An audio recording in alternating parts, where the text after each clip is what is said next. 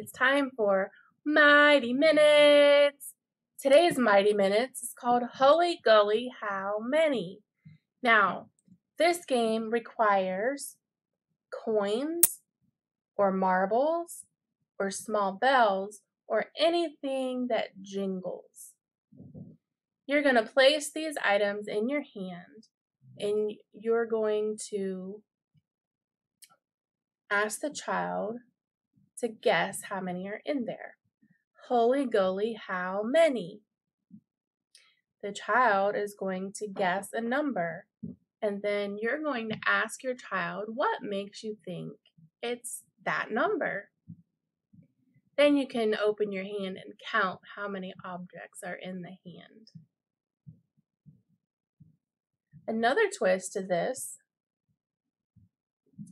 is to ask your child if the number is more or fewer than a specific number.